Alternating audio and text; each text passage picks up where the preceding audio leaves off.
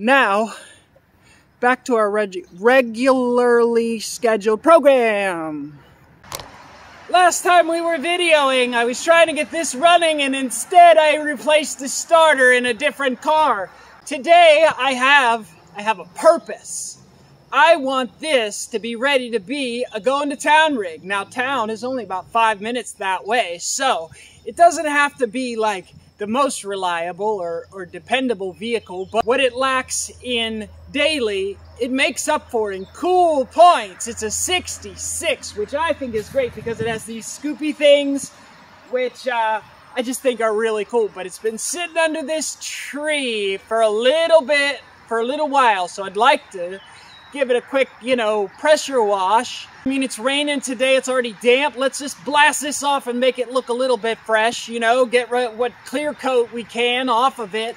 I replaced this tire and then it went flat again. It's a different tire that's flat now, so that's lovely, but we can deal with that.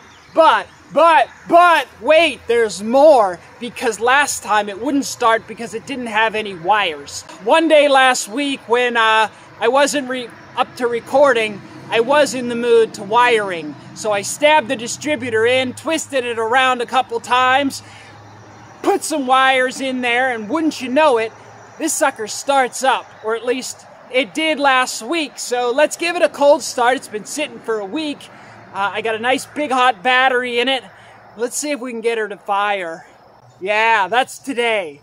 And then if we can get it to fire, we're going to give her a wash down, put air in the tire, and tomorrow we're hitting a car show. Hopefully we can bring this. If we can't, we'll take one of the regular dailies and just walk around and show you what's cool here in Clarksville.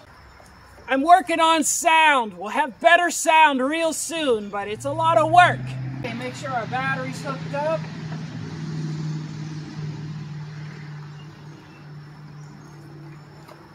We're gonna run her off of this Mopar orange box. Came from Summit Racing, thanks Summit.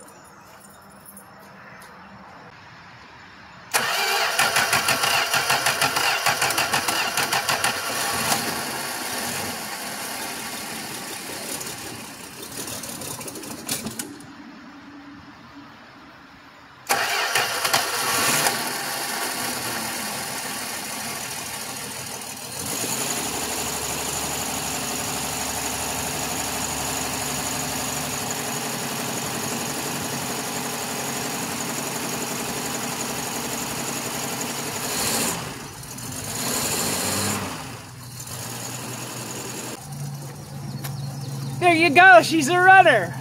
And then let's wash her down, and probably I should set the timing. I just, got it so it starts, but I got no idea where it's set at. So probably should tweak the timing in. I don't even know if the distributor's bolted down, so I better double check my work from a couple weeks ago. I was angry and haphazard, and I'm in a better mood, and things are working, so that's always a nice thing.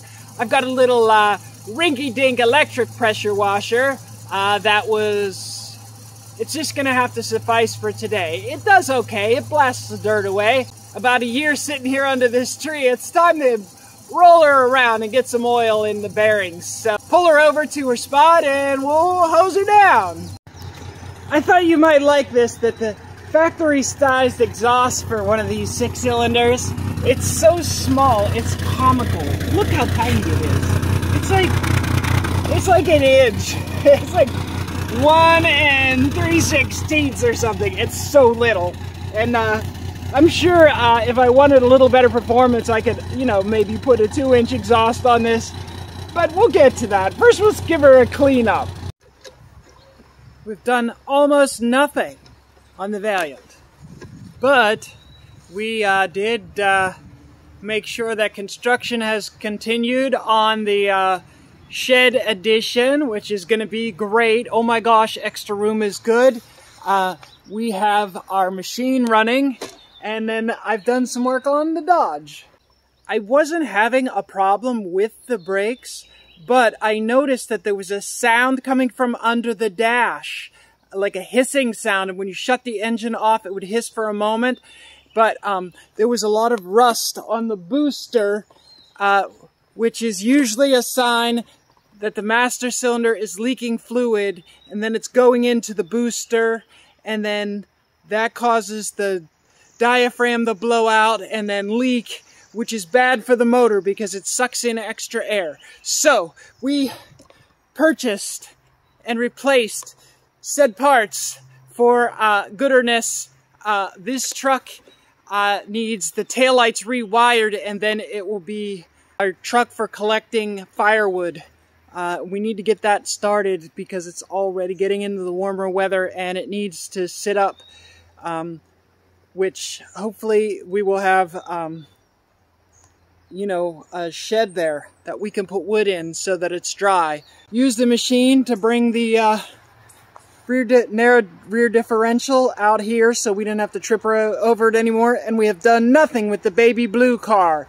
The Bronco needs dragged out of there, and I have a plan for how to try and diagnose why it is getting compression gases in the coolant. You know, a failed head gasket or cracked head, although I inspected the heads and there was no damage to the heads before I put them on.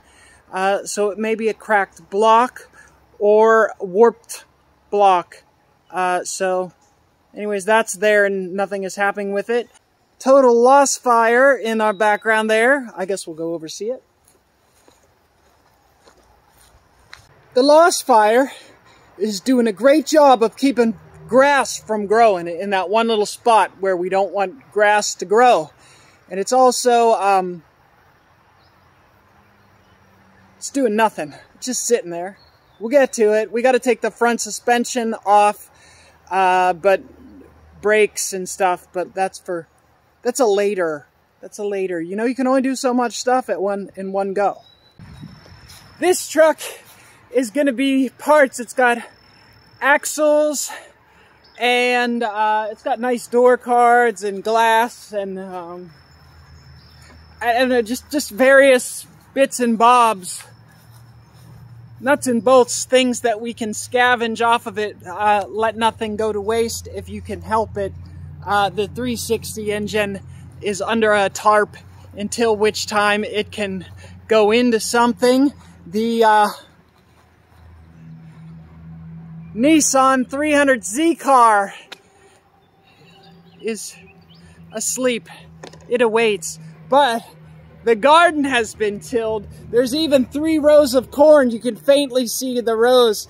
There's 3 rows of corn planted up. We planted it couple days ago, so yeah, maybe we'll have some fresh corn sometime later in the summer.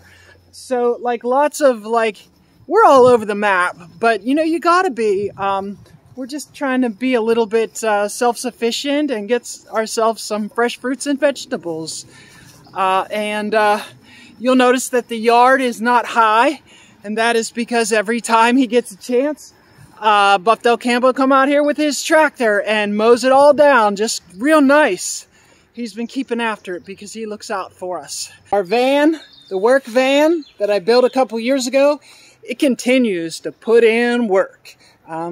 It's been delivering lumber and takes me to town when I need to go and get parts and supplies, and it's just so good, you know? Like, just so good. Like, it's like, it don't do it in a pretty way, but it does whatever I ask it to do. It hauls junk, it hauls cars, it hauls tools, it hauls supplies. So, Ford make a good van. She says Bad Girl on the hood from the previous owner was a punk band. They inscrawled Bad Girl, but she's a good girl, aren't you? Yes, you are. You're a good van.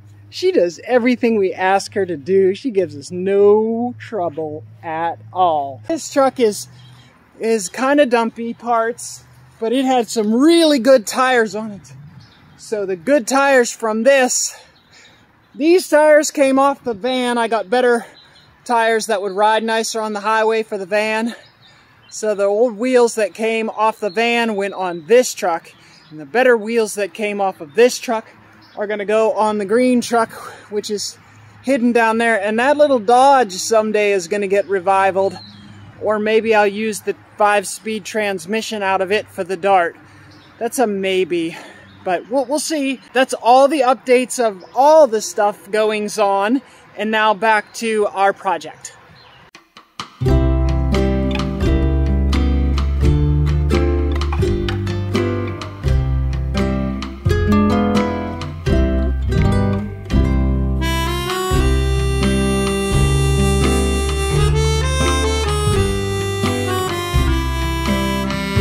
Alright, here she is, still soaking wet.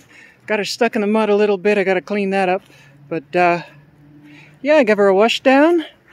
That's the 66 Dart. She's a 4-door, but you know, I'm a humble person, and I think that a lot of fun. Very beautiful car design, even for a 4-door. Needs some work. Paint is pretty rough, but fun. Very fun classic car. Look at just wonderful body lines. You know, the interior needs some work. Exterior needs some work. Engine needs a little work, but the engine's pretty much running. It just sits around too much. She's running though, starts and drives. Brakes, we're probably gonna have to do some brake work here real soon. Too much sitting around. You know, they don't like to sit. But you know, I keep myself busy, putting all our time and energy into getting this shed together. And we've had some help because this is heavy work that we're unable to do alone. But we do have, you know, a little bitty part. Look, it rained a lot last night and there's one dry spot. But we're ready to put up some more roofing, and that goes pretty quick. It was really the framing. They had to drill holes and put up these posts. The framing took the most time, and we have materials coming, and then wham, this is gonna go. We're gonna have 2 shed tractor bays, and that will get us out of the rain. We can put the skid loader under roof, and who knows what other projects we'll get around to. But this winter we'll be able to get a lot more done, having some cover, and rainy days won't mess us up so much. We want to thank, as always, the American Hot Rod Association. Caution, this is a UFO recovery vehicle. Another day here at the Del Campo Garage. It'll be an achievement just to get it off of the property again. The last time it's been driven was when I brought it up here from Murfreesboro when I bought it, and that was a pretty long drive. So driving into town will be an easy stretch. It'll be good to get the wheels turning. You don't want all the air. What will happen is it will slowly settle all to one side of the tire, you know, so you got to mix the air in the tires up. I might even rotate the air from this tire over to that tire, you know, so it gets some different flexibility. It likes that. Anyways, we got a running car. We got a sort of clean-esque running car. We got a good look over it, and the paint is awful. It's an older restoration, and the paint is, I mean, thin. They put it on there with, like, dusted it on there, you know, just enough. You know, there's no paint on the roof for some reason. There's just enough primer to keep it from rusting up too much. But it's good. They put paint on it. That's important. There's some body work in the back. It looks like someone must have got in an accident and they've replaced a quarter. I still think it's a beautiful car. The stainless needs polished up. And we've got a lot of performance stuff to do to get it into, you know, like fun. But we might even take this to No Name Nationals. Leave a comment in the description if you'd like us to bring this instead of the Valiant. Although maybe we'll bring both. We've got a trailer, and or maybe we'll just drive side by side and see who can get there faster. I hope you enjoyed the walk around the property so that you could see a little bit of what was going on. I made that quick for you. From somebody like big and famous and important, you might want to listen to them talk a lot. Me, not so much. And that's okay. But thanks for stopping. Thanks for watching. We'll see you next time.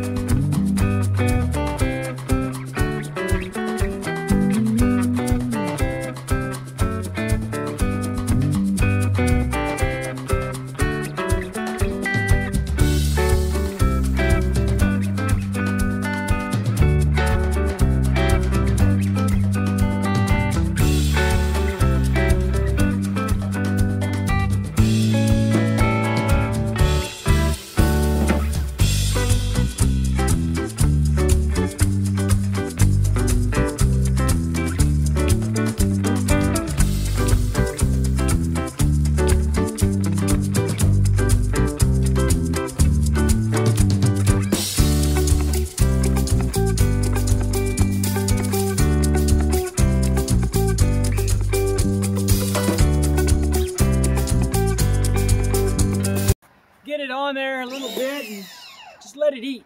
You know, let it work. Don't let it dry. You're not supposed to be in direct sunlight, but it's sort of hazy today, so let's give it that. See how it goes.